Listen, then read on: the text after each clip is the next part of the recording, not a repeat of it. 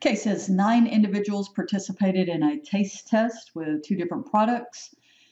Sample shows 6 preferred brand A, 1 brand B, and 2 were unable to state a preference. So it says with an alpha of 0.05, test for a significant difference in the preferences of 2 brands. Hopefully you've kind of looked over in your textbook on nonparametric methods. These are wonderful because everything you pretty much have done so far says your data comes from a normal distribution. Typically we've been doing quantitative data, and in this, these are distribution free. Now, if you go through like some examples of testing something like this, they use what's called the sign test.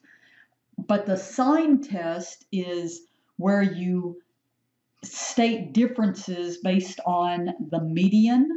Okay, might be one thing that you're doing where you say that the median sales are $300, and then you check based on your observed data if you're above or below that halfway point. Okay, well, we have no data here. So what we have to go by is our sample here says 6 preferred brand A. Those are going to be our positive. Okay, so it said what, 9 total. And our number of plus signs, our positives, okay, I guess I can put a plus there, is going to be 6. Now, if you think about it, they either preferred brand A or they didn't, and that's why we can use a binomial. Okay, so here looking at 2 we're unable to state the actual preferences. We're not even going to count them. So my sample size becomes 7. So if there was no difference, if you were doing the sign test, or in this case, they were unable to state a difference, a preference in the 2 brands, they're dumped. You don't count them. So I'm only counting the 6 preferred as my positives, and then the 1 preferred brand B gives me my sample size. So what you do from here is you set up your everyday luxury. You set up your binomial probabilities, and in this case, you're going to be going to 7, right? And from maybe you remember way back in Stats 1, you can find a binomial distribution probability, okay? So, but if you look at this, this is all based off of the number of successes. I have that. The number of trials, that's my sample size, but what's my probability of success? Well, if we're testing half prefers one over another, then my null and alternative hypothesis, my null would be that the probability they prefer brand A would equal 0.5.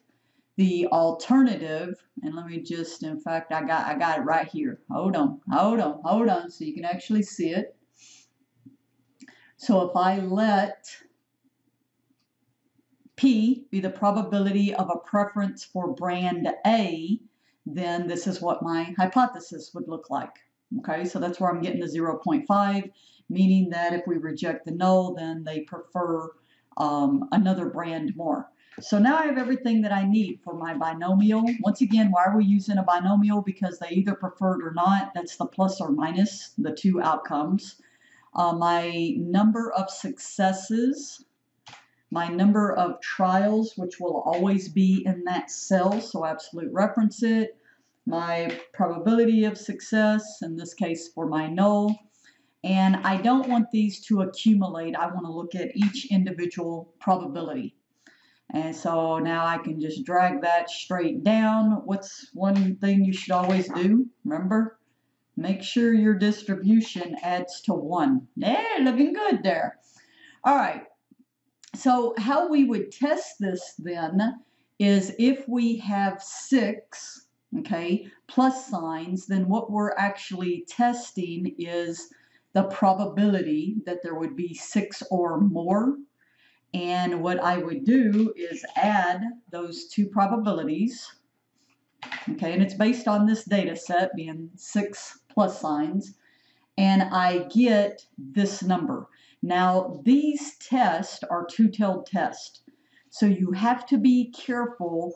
Remember, when you have a two-tailed test, you multiply the probability by 2. Okay, so this actually would be my two-tailed p-value. And what am I testing against? It looks like an alpha of 0.05. The p-value is greater. Okay, let's just put it here. The p-value is certainly greater than my alpha. Okay, so I will not reject the null. So what this means, there is no indication that there really is a difference in preference. So what we would do from here is we would like to probably go get a larger sample if we really think there is a difference in preference.